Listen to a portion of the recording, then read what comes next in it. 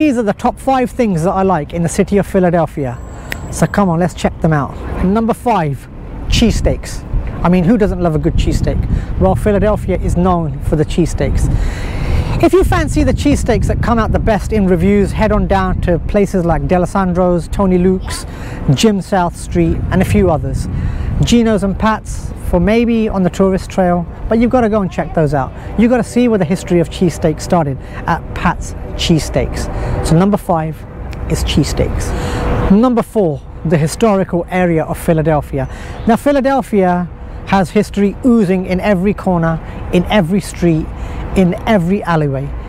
Ben Franklin's grave, for example, the Liberty Bell, the Independence Hall.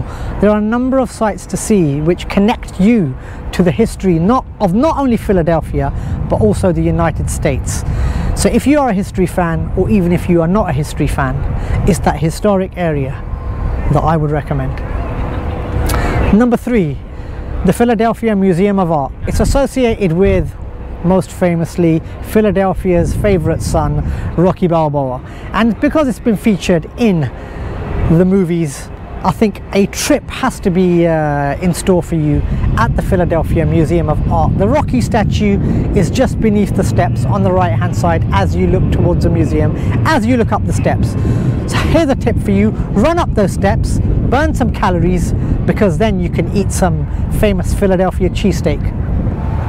Number 2, the Little Italy area of Philadelphia, South Market.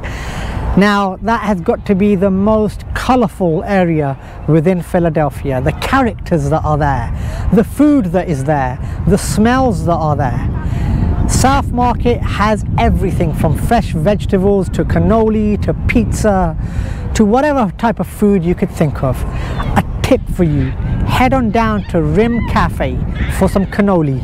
They've got cannoli all the way from $7 to $35, and trust me, that's the best cannoli that you're going to eat in the United States of America.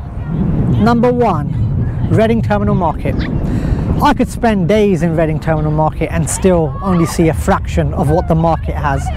Now, Reading Terminal Market has different types of cuisines, fresh produce, and it's just a delight to walk around the market and sample the many flavors and delicacies that the market has.